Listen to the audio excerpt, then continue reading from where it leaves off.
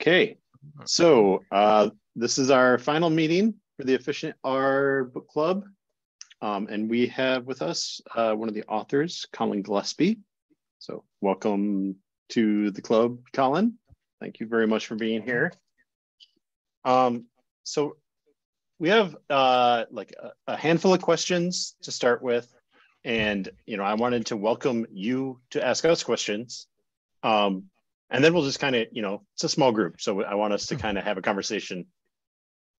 So just to get things kind of kicked off, I asked in the channel, is there anything like, what comes to mind as something you would change or add if you were writing this today?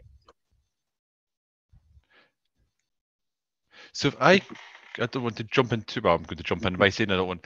So I've got a few slides where I basically thought of things that have not aged well, things that have aged well, and things that just weren't around, and so you can't blame me. And I don't know if you want, it's not a lot, and it's more just to sort of 6 bullet points just to sort of do that, because it's just sort of covered, going through when I was listening to some of the videos going back, that some things aged really well and other things were just like, was that a thing back then? Yeah, it was interesting to kind of go look and see through the our release notes of, oh yeah, like that totally changed since the book came out. Yeah. So it was, so yeah, I said don't have much, but I thought that might help. Yeah, by all means, just that's great. jump in and shout at me. So when you did this, I now feel particularly old.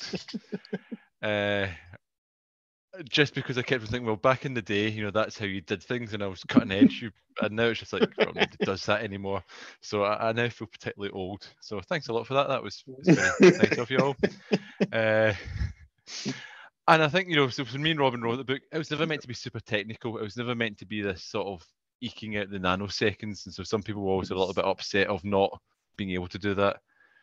And I always just thought it was meant to be a collection of tips that I just sort of picked up over the 2 decades. And I just thought if you wanted to go faster than use C, that was just, if you're really that worried, just don't use R, if you're bothered. And I think that's still the same today. If you're really bothered about those extra bits of speed, then probably not using R is still a relatively useful default position. There's ways of speeding it up, but yeah. Then I was an academic. I used R for 15 years. I did lots of teaching in R and did a little bit of consultancy. And now started jumping rivers, used R for 23 years. We've done lots of consultancy and lots of teaching. So my perspective has changed from that sort of academic. And so again, even sort of 7-8 years ago, people were using R in the companies. It wasn't what it is now. It was sort of 1 or 2 people. And I think when I remember teaching a course, this is the UK, so I taught a course, Introduction to R, around about 2015, 2016. And we had around about sort of 50 people come to that from around the UK and around Europe. So they all came up. And then 2 years later, I had sort of 4 or 5 at the same course. But what had happened was we were now going into businesses to teach groups of people. So 14, 15, it was, I'm sort of trying to get my team, and I'm the only person in my organization using R. So I'm going off to learn about R. And only a few years later, it was, we have a group of data scientists and they're wanting to use R. And that's still the same. So our public courses get relatively little people coming, but we're doing lots of going along for companies, which is sort of interesting and good if you like to use R. So some things aged well, some things haven't, and some things went around then. That's sort of how I've structured this. Again, please jump in. Yeah. So actually, what do you think's aged well? I know I'm asking for trouble here. This could be really bad. I need to get the table of contents up so that I can. If that's too awkward, then I can just go. Yeah. Well, I think there were things in every chapter that aged well. And then, there were definitely things in a lot of chapters that, I guess the more specific it was, the less it aged well. Yep, completely agree. Yeah. So the things that are all about, like the learning section, some of it is, like ask on the mailing list or things like that aren't as, it still can happen, but, there are other options. Yep. But when it's like, don't be afraid to ask or things like that, that ages well. So I think that's the general answer. I don't know if anyone else has any specific examples they want to pull up. Yeah. So the data input outputs, things are clearly evolving quite rapidly, I think. Yeah. So, yeah, when I was thinking about that, sort of anything that was base R is sort of still applicable and true. Mostly. So, mostly. I can't remember who said, "Oh, invisible." They'd come across invisible. That stuff still use that, and factors are still really important. And anything sort of base R still just works and still gives you the same answer as HTML. The tidyverse, sort of. So there's a lot of swearing in this book because the tidyverse kept on breaking it. So when we built the book, we were one of the first people to sort of have this sort of Git workflow that then published it to some sort of page, and then you'd probably put things in Git and then it would be published. That wasn't the done thing. Now that's just like everybody's doing it. High school kids seem to be doing it now. But when we did it, that was quite novel. And the tidyverse broke all the time. It was a pain in the rear end, especially when you're trying to publish a silly book on it. So they would have a function that would change or something that would be deprecated. So that's the certain, so I need to archive the repo because I really don't want to update pages on the tidyverse because something's changed. It's changed. And I think that's something to bear in mind because it's still true to a certain extent. I don't want to go down a whole sort of tidyverse versus something else because I use it all the time. But it did sort of hit home of something that I just wanted to publish and then just work forevermore without thinking about it. I just wanted that sort of, it's done, right, move on, without having to sort of constantly go back and tweak it all the time. And that did happen.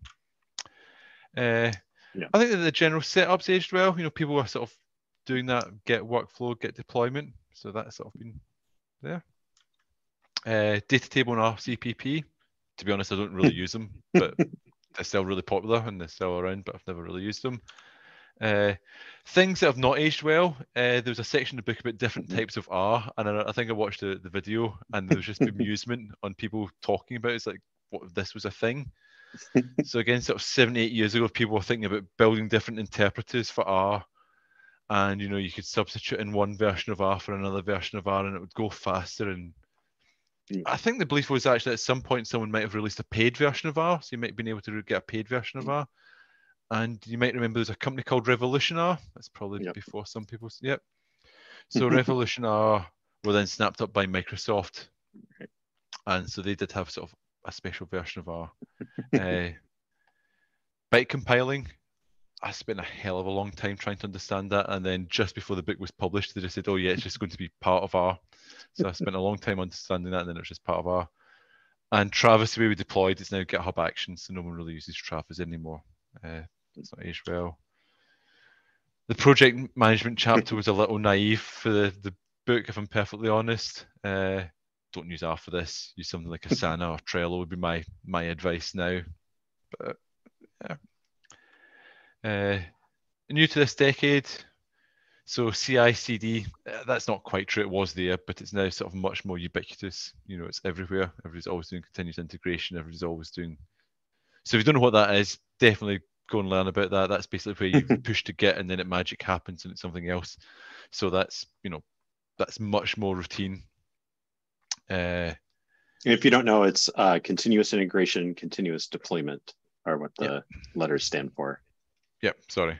And so continuous integration would be maybe you push you've got an R package, you make a change on Git, and continuous integration would make sure you've not done something silly, and that would tell you if it's. Whereas continuous deployment might then take that package and push it to a repository. That'd be an idea of continuous deployment. And that's much better in R now. There's slightly better tooling. I thought about that one. And for older people, you don't know how good you've got it. So when RStudio came along before that, Emacs was the best you could hope for. And you really had no other choice than Emacs or Vim. And if you don't know what that is, you can amuse yourself this weekend and get into the delights of Emacs and VI. But once RStudio, compared to what RStudio does now, the IDE, to what it does 7 or 8 years ago, there's not a massive difference. It's better, you know, it's got other things. But compared to not having RStudio to having RStudio, you know, that's like a step. And then after that, it's been sort of as a gradual iteration, you know, so it's definitely improvements. And, you know, things like, you know, colored brackets are definitely nicer, but we wouldn't say that's an amazing feature. You know, it's just better. Right. You know, the debugging's better, but not that step change.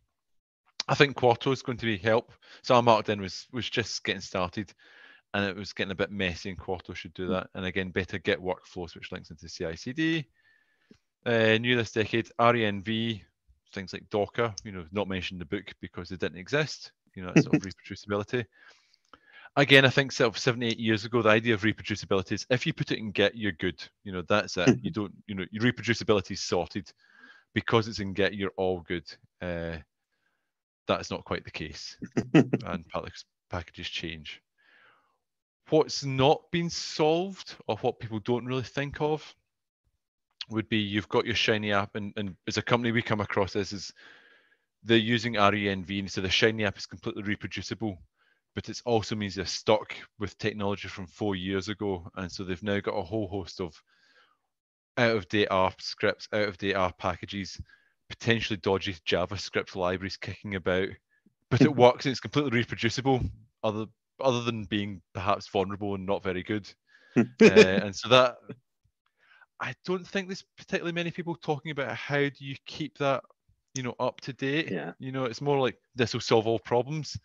Solves one, but it creates another one that's just, you've pushed it down the road. And likewise with Docker, you know, Docker's good, but it's tricky. You know, it's not hard, but you don't want to teach it to everyone. You know, you just want it to be sort of happening. So that's all I've got. Hopefully that's happy for questions, comments, discussions, anything like that. That was great. I didn't expect you to put something together, so that was really nice to see. So I guess the kind of baseline question, and you didn't say no at the start of, do you have any plans for a second edition? We did, and then life got in the way. So it's finding time. You know, I might try and, you know, it's always in my Asana task board, my Trello board is update. But it'll just take too long, so probably not in the near future. Right. I do. It is one. On you go. Sorry. Just it's the kind of thing where at this point writing it's not like you change a few things. It's probably a fairly large restructure of the book would be in store. So not quite a rewrite, but not 75%, probably to 60% have to be. Yeah. Redone. Totally understandable. Let's see. Floris had a couple questions. Do you want to ask them, or do you want me to ask them? Yeah, I can ask them. But perhaps first something about the RENV and Docker thing. Because I think the problem or the challenge for RENV is the contexts around R when it needs external applications or libraries. When R packages use that, and you also need to freeze all those. Isn't Docker then enough solution? So they're solving two slightly but overlapping problems. So RENV. So I suppose so if I can rephrase your question just to make sure I've got it right, and if I've got it wrong, then correct me. You've got a whole bunch of dependencies over here, which are R packages moving up and down and changing and breaking. And then you've got the system libraries that some but not all R packages would depend on. So in my experience, it tends to be the R authors that break things and not the system libraries that break things. You know, so if you've got a package that does some regular expression that depends on some C library, my guess is that the R author might break that, or might change something in that package that breaks things far more times than the the underlying C library. Now that's clearly not always the case. So, so if I was to sort of structure these problems, problem number one is, can I just get my code from last year? Well, that sort of Git would hopefully take care of that. Problem number two is, can I reproduce the R libraries or R packages to a reasonable extent? And that's RENV. And then problem number three would be, if I'm really pedantic, can I completely reproduce the entire environment down to the operating system? And that would be Docker. So yes, Docker plus RENV plus Git would give you that perfect solution. And it's sort of how far down that sort of tree of pain do you want to go in terms of reproducibility? Well, that's my experience in working with sort of different companies. Yeah, in the geospatial world, we have been seeing a lot of developments in the external GDAL and Proch libraries. Spatial is a pain in the rear end. Yeah. So those ones do change, and you're always at the cutting edge or the bleeding edge of Ubuntu, and so then so Docker then starts to make sense.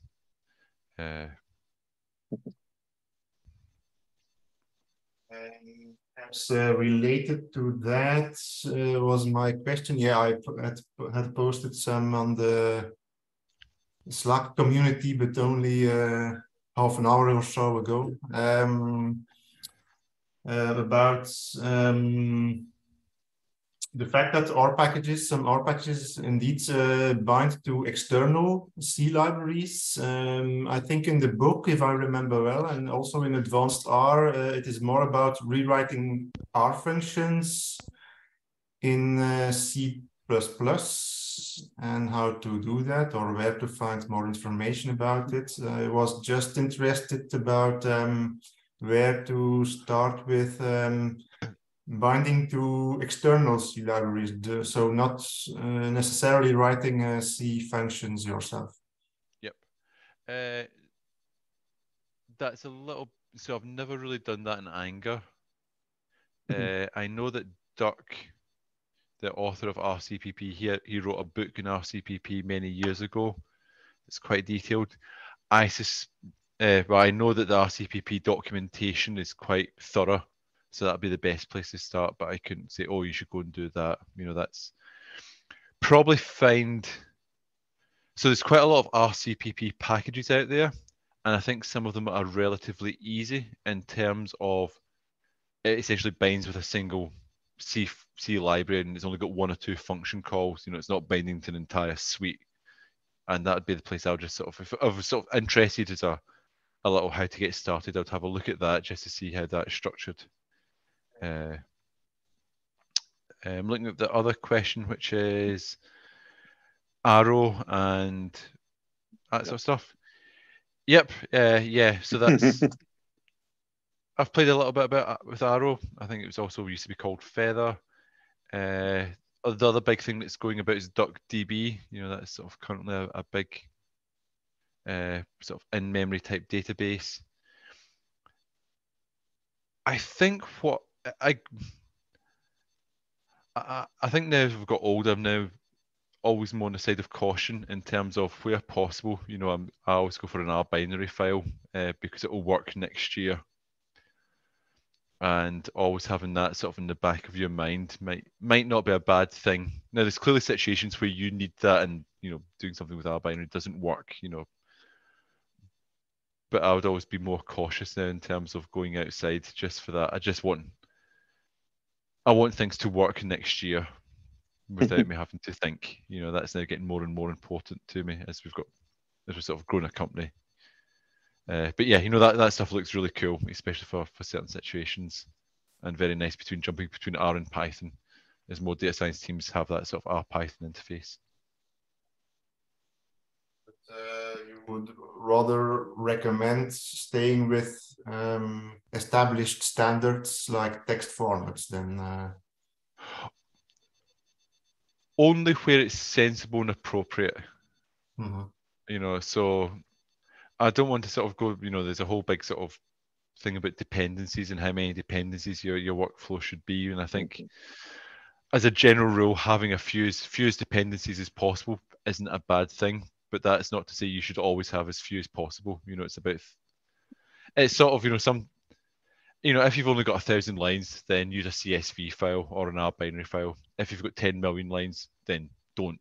You know, would be, you know, and where you make that choice might be variable. So. But yeah, things like Arrow are really cool, and definitely, you know, we'll be using them in the future. Likewise with DuckDB, you know, we'll be using that in the future. Is there anything other than, like, is DuckDB the thing you are kind of most interested in right now, or is there something else that's kind of got your eye? As far as like a new thing to add to what you do. So we've not really used much of that in Anger. You know, quite often the way we sort of operate our clients is that they've either got massive data, but really they don't need all that data when they're doing whatever they're doing. You know, so you've got a massive database, and you know, after thinking about it, you don't need it all. You just need, you know, a few columns, and that's all of a sudden you've gone down from massive to a bit annoying, and so it's all fine again. Or we might think about having an intermediate step, you know, so some sort of caching step, and then that gets rid of that problem. But that's just been our use cases in terms of what we've been doing for clients, which is definitely not to say that other people don't need these technologies. It's just that's sort of where the bits we've been in. Yeah, I would say I don't remember if you did, you know, it's been a while that we've been going through the book, but the idea of avoiding premature optimization, I think you did talk about that. Yeah. Yeah, you quoted the root of all evil is premature optimization. I think that's one of the best things to learn, you know, like just make it work and then worry about optimizing, because it might not have to be fast. Like if you're running it once a week, so it takes an hour, who cares? So yeah, I you know, that's just a comment really. And I would say, I guess, if you ever do work on it again, I think some of the like efficient learning, I can understand it feeling kind of like an add-on, but having that earlier seems like it would be good, because as you're doing the rest of the book, having those tips, you know, is useful. Again, just a comment. Yeah. You know, I think thinking back, you know, Stack Overflow was still relatively new then. You know, to say, oh, you should use Stack Overflow, you know, it seems almost silly now. You know, if you've been programming for any length, you'd have used Stack Overflow to a certain extent. But yeah, then it was still relatively. John has made slides last time for that chapter with a whole bunch of extra resources and. Oh right, I've watched maybe about 2/3 of the videos, but not all of them. It depends on the sort of time we do. Yeah, I think as we went, we started kind of like using the chapter as a guideline of what to talk about, and then whoever was presenting would, you know, go off. So again, that worked. There was always something in every chapter that I was like, I didn't know that. Little things like I never thought about that that question mark and question mark are actually functions that have documentation and have arguments that, you know, you can refine your search using help.search and help directly. Things like that. So it's still, you know, I want to say, even though it's got some age to it, it was still very helpful. Thanks. Yeah, absolutely. I also wanted to add, beside the quote that John mentioned, I found it particularly interesting to have the distinction between algorithmic efficiency on the one hand and programmer productivity on the other, and actually to stress more the programmer productivity. It was interesting to know, to see it, the big picture. Which is, that's sort of what we're going for in terms of, there's a few sort of things, don't do this in R because it's just slow and silly. But after you cover them, after that, your speed is sort of tiny. Don't grow a vector. Once you're not growing a vector, everything else is, it's all. It's a bit quicker. I suppose now you might think, we might think about how to debug shiny apps, and now speed is seconds now matter. What took 3 seconds, well, in a shiny app, that's a lifetime. Yeah. So those sorts of things matter. Yeah, that could be a whole book in itself, I think, for debugging shiny. I mean, I guess, and it somewhat is in that the ThinkR production grade shiny apps book. Yeah. Does anyone have any other questions or comments for Colin? I had thoughts on efficient hardware. So I've presented efficient hardware, and brief background. I built my own computers and I like doing it, but like nothing is really out of date, but you got hit with there have been new improvements in computing since the chapter. So like now there's not just one kind of solid state drive, and the kind you get can matter a lot. And like same with hard drives, there's different kinds of hard drives, and the kind of hard drive can matter a lot. And then I think maybe gearing it almost towards like, if you're trying to build the best computer you can for your data science, here are some things to consider, where if you're using like cloud compute, you don't really need anything crazy on your local machine.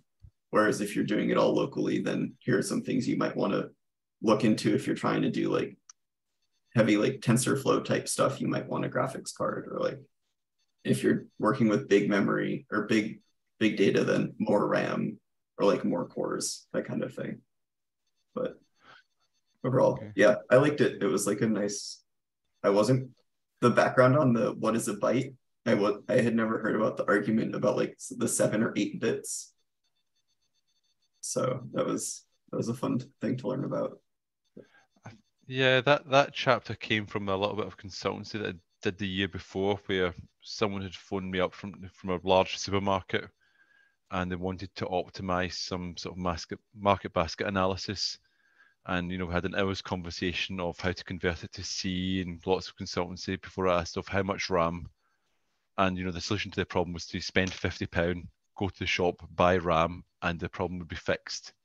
It was just, and then also doing courses with academics, and academics, they have a budget, and typically if you can sort of say to your boss, I need a bigger computer and it's only going to cost a small amount of money, they probably just go, yeah, fine, on you go, don't really care. What's $100? What's $200? So yeah, I never really found much of a difference between the solid state and the spinning disk. So other than startup times, startup times for a laptop is amazing, but other than just sort of processing time is different. So one of the things I mentioned was mechanical hard drives. They've now started doing shingled magnetic recording, where they can overwrite things you've already written because the read track is narrower than the write track.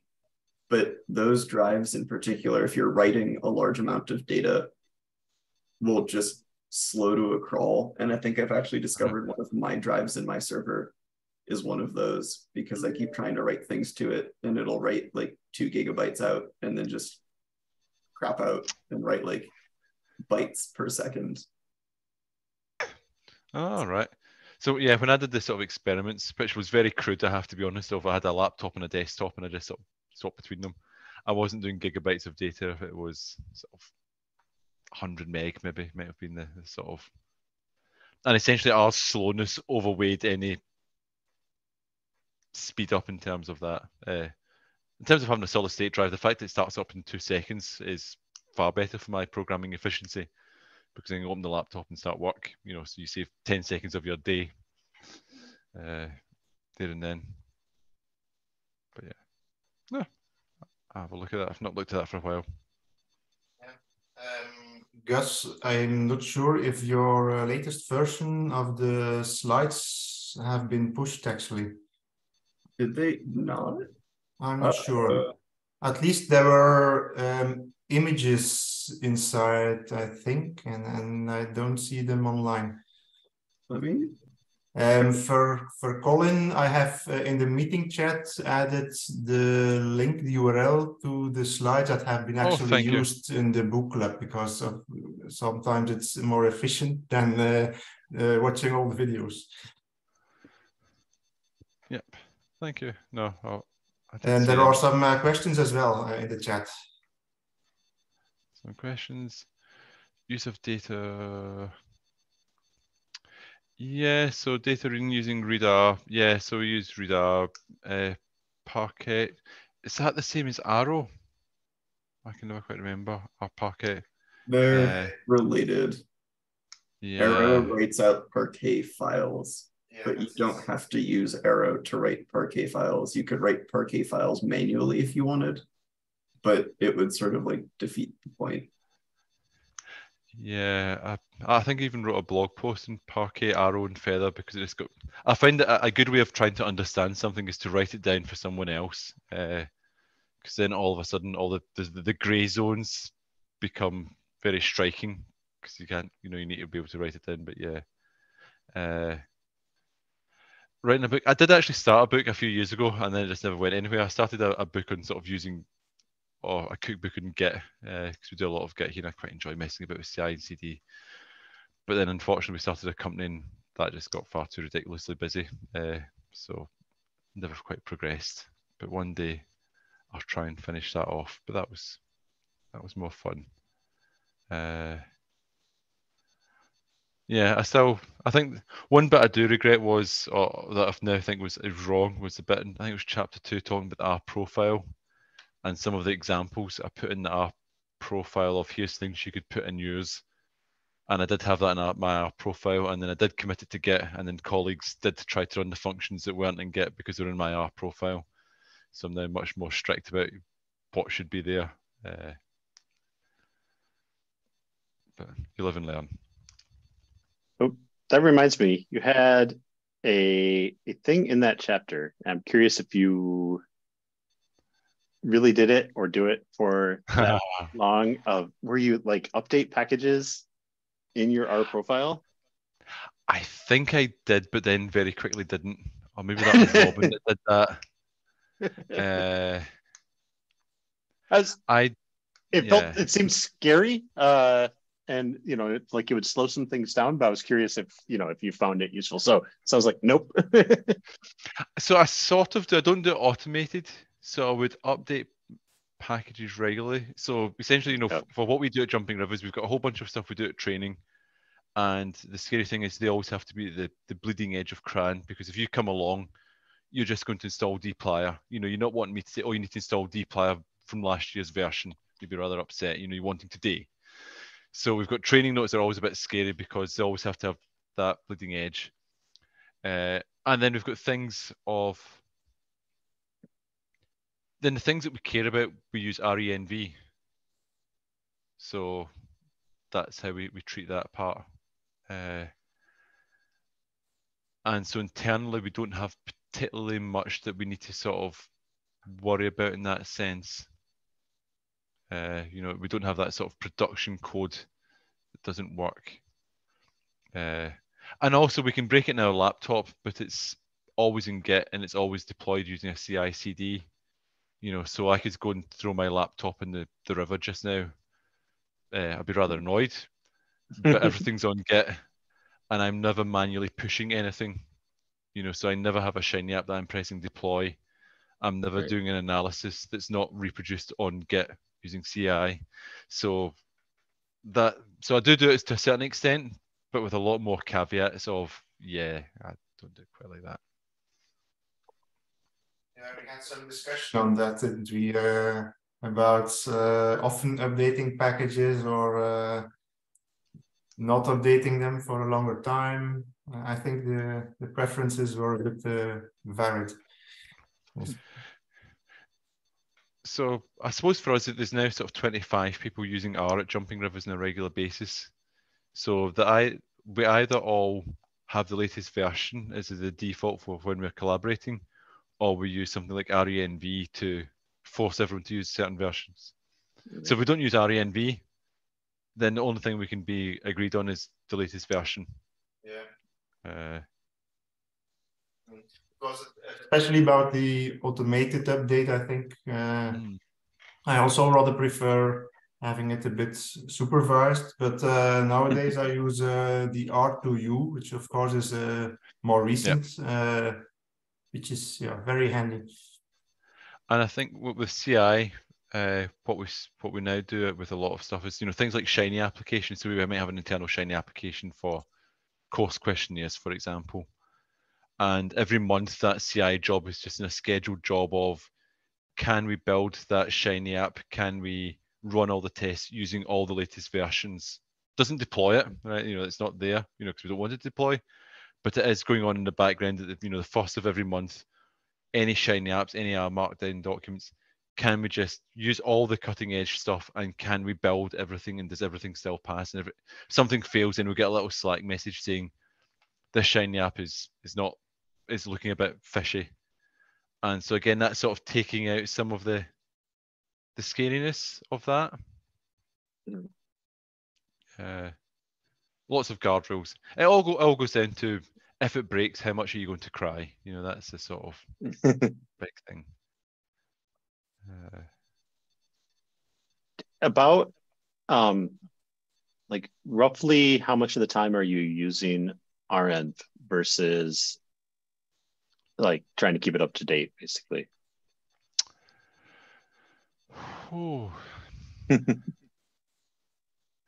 Internally, we don't use RENV particularly much. The one thing that we're using RENV for is, so we've got an internal project. So if you asked me this last year, it'd always be almost nothing, right? We'll just say, right, just keep everything up to date, and we'll use CI to build it. And that's partly because if something broke today, it's not a big deal for any clients, right? So all the stuff I'm talking about is not client facing, and so that the sort of caveats of someone might be upset, but it's someone internal, not someone external. So that's the first very, very big caveat of we've never bothered. In the last year, we're doing a project, so we're using lots of Markdown Quarto documents, and we're using RENV, but I'm trying to get it where you're using RENV and you don't know you're using RENV. And so Quarto is this wonderful thing, RENV is this wonderful thing, but now you've got a bunch of people who might be data engineers who don't really know R. They might know enough to dabble. They're wanting to update a Markdown document, and they just want the silly thing to work, right? They just want the packages to be the same. They just want things to work. And so we've got a lot of internal projects almost done, where essentially RENV is hidden completely behind the scenes. It's running. It updates when it has to update. It detects when. Essentially, the rules are if an internal package is out of date, then we update that package. If it's something like dplyr, who cares? It'll get updated at some point. That's the sort of the sort of vague idea. But we're wanting to make it completely hidden so that people don't need to understand about inits and statuses and everything else. So once that happens, then much more we'll be using that. But it'll be semi-automatically updating as well itself.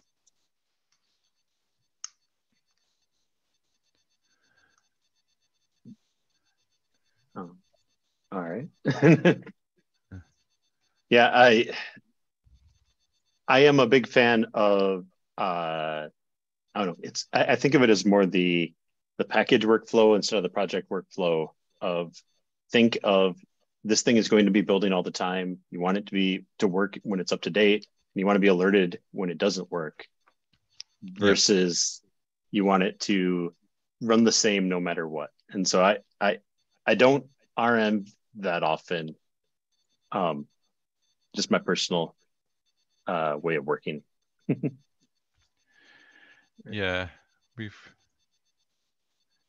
So I suppose the thing that we're trying to do is you've got that nice website that you showed me about all the slides.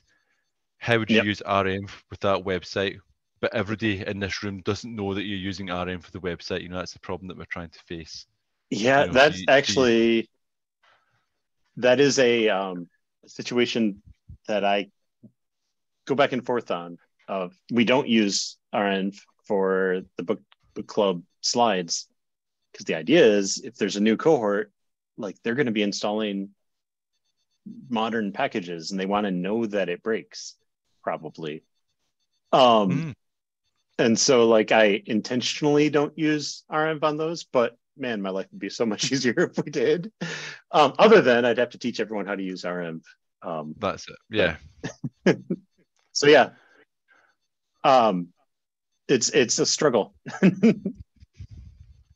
Yeah, I found it much harder than I thought. You know, and we're essentially going down make files. You know, so the idea being that you type make, and then it builds, but then it's got logic behind the scenes to use RMV or not. You know, that's where we're going. But it depends on people's background. Yeah. Do you work with Connect a lot? Yep. Or at all? Okay. Yes. Yeah, I finally have a project or a contract where I am using Connect, and it's like, oh, all this stuff that I've kind of worked around in the past. That's why they're a business. I get it. So, yeah. Yeah. So we do a lot of Connect stuff, you know, automatically deploying to Connect, and the sorts of things are, well, actually, you've got all these applications. So Connect, for people that don't know, it's POSIX Pro product. You know, you deploy lots of dashboards, but now you've got 100 dashboards on there. Are they all using the same versions of the packages? How do you've now got that, you still got sort of similar problems, just at a higher level. You know, you solve a whole bunch of problems, but you then create another one. But that's progress. Always. Yeah. Is anyone going to the POSIX conference? Yeah, I will be there. Yep. No one else? No. Oh well. Please say hello, John. I will for sure. And just one more thing that Shah asked, if there are any other books that you're writing or have written, or if you want to throw in like any recommendations you have, yeah, that'd be great. So the last book, I'm not writing anything else just now. The last book that I read, and it's not an R book, so it would be a tricky one for the club, is 5 lines of code. So the general idea being that you shouldn't comment your code at all, which I quite like, with this 1 or 2 exceptions right at the end. And yeah, so the examples are in Java and JavaScript, so you can sort of skirt around the details, but it's quite readable and it's not that expensive in terms of books. I don't know if it's online, I bought a hard copy, but I found that really useful in terms of now working with a larger team. When you're doing a code review, what does that mean? When I'm going back to my old code and think, which idiot wrote that? Damn, it was me. Why don't I understand that? And it came from internal. I remember, telling someone to remove comments. We were having this discussion. It's like, just please remove all the comments. And it's like, well, why am I removing the comment? It's, well, your comment is essentially telling me the same as the function name. And if it doesn't tell me the same as the function name, then change the function. But it's making that a bit more formal. So I quite liked 5 lines of code. But again, it's not an R book. It's got different examples in it, but I find it really useful. With the idea being that no function should be more than 5 lines of code. 5 lines that's extreme. Yeah, I've done the basically it needs to fit in the part of our studio that I have my code in, so that I can see the whole thing all at once. And I've tried to stick to that, but 5 lines, that's small. Yeah, I don't do that all the time, but it has made me more think of having the standard, now having a standard sort of function, line 1 of almost all my functions now is check stuff. And it just takes all the stuff that you've passed and then just all the checking and either raises an error or not. Whereas normally you'd have a whole bunch of if statements at the start, you're just sort of offloading that. Yeah. And then, you don't need to document that because it's blatantly obvious what it's doing. It's checking stuff, I was going to say basically what Colin just said, where my metric is, if I can put it in a function where the function name can quickly describe what the function does, then it's short enough. So if it's do thing, get stuff, like run this, then if I can say it in like the verb and the action, then we're good. Cool. All right. Yeah, and Priyanka said that she heard that a function should ideally have 7 lines. So same idea, I think. I'm sure, I don't know what ideal exactly is, but I get the idea. And yeah, how much does I don't know. I had seen the arguments before about, comments are an anti-pattern, that if you have too many comments, then chances are, well, you probably have too many comments, I guess is the short way to say that if, it's that balance, and keeping comments to just explaining like what you were thinking, not how to do the thing. Like if you went down a road, it's like, hey, this could be way more efficient if I do this. And then you go, oh, wait, no, it doesn't work. That's the kind of comment I'd like to definitely include. So, yeah. Okay. Yeah, typically when I write a comment explaining what a function does, I've just made a mess, if I'm perfectly honest. It's, unless, except for that sort of rationale of I've done X because here's the reason. So that's essentially the last chapter of when you can break the rule, and that's one of the rules. That's one of the reasons why you break. You're doing something a bit odd, and there's a reason. It's not just you didn't know. And that's. I'll sort of work around it where if I design my project as a package, then I can use R-Oxygen to give like nice, healthy descriptions of what each function does and like the role it plays in the overall project. And then if I want to, I can sort of give like description of like, here's in broad strokes what this function is doing. And then in the actual function, I can just have like that one comment that says, I did this because for whatever reason, if you do it this other way that makes sense, it breaks. Or like, here's why I did this one specific thing. So I think I think also thinking about trade-offs, of efficiency is quite interesting. So just now, when you think about Shiny, just now you've got Golem and you've got Rhino, so Golem, you put your Shiny app in a package, and that's wonderful because it's all in a nice package. You've got all these wonderful package stuff. But now it gets a bit weird because you're calling an app from its own package and it all gets a bit messy and it's horrible. And then you've got Rhino that goes, well, that's just messy. Let's do it this way. But then it tries to reinvent the wheel because it's not in a package. So it's got all that stuff because you're not in a package. And there's a trade-off in both. It's not like, oh, one's terrible and one's wonderful. It's, well, actually, the different ways of trying to tackle a problem, and they've both got positives and negatives. And, that to me is a sort of, I quite like those sort of interesting problems. I don't have an expert Shiny knowledge to say what you should do, so I'm going to refrain from that part. But I like these sort of ideas of just thinking about there is not the best answer. You must do this. Cool. Yeah, about sometimes you want to explain things why you did something, or perhaps you tried something, or it needs to be done in another way. You want to add some more explanation. Sometimes I then use the Git message body to add more elaborate explanations why I made certain choices. Right. Yeah.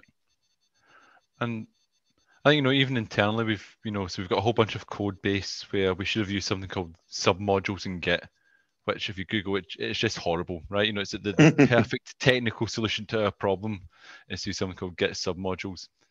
If we use Git submodules, it means that we've got a massive onboarding for every single person to come in, and they will screw up the Git repositories all the time. And so, that was so we've done something that's, inefficient in terms of that's not the best solution. But it means that people can just get started with a day job and it's not that bad, and that's one of these sort of trade-offs of, do you do this or do you do that, and thinking about it. And if we were all proper computing scientists, we would do it properly and probably not use R, if we're all honest. Use Scala or Python or whatever the cool kids are.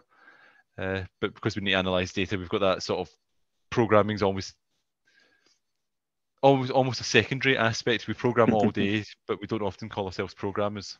You know, we call ourselves data scientists or something else often.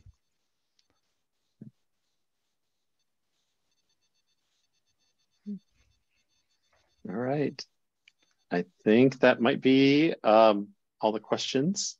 So again, thank you very much. You know, it's even with the things that have not aged perfectly, it was very, very useful to go through this book. So thank you for the book. It did make me feel old just when you're going through all the stuff and going, what is this? It's like, oh, damn. But there you go. Fair enough. At the same time, it is also the challenge to us to be a bit more critical because of the age of the book and think and look around. So that is also useful. Yeah. And it's also the curse of Stack Overflow, you know, and old questions are rated highly. Google likes old things, you know, so before the R package book was written, building an R package was absolutely impossible because all the Google loved old web pages. So you got things about how to build an R package in 2005, which was wrong. And that, oh, you don't know how you're living. Anyway, thank you very much. Yes, thank you. All right. And I'm hoping to join one or two of the I think I'll try and do Torch. I've seen that's up. I probably can't commit to every single week. That's my problem. You know, it's aspirational.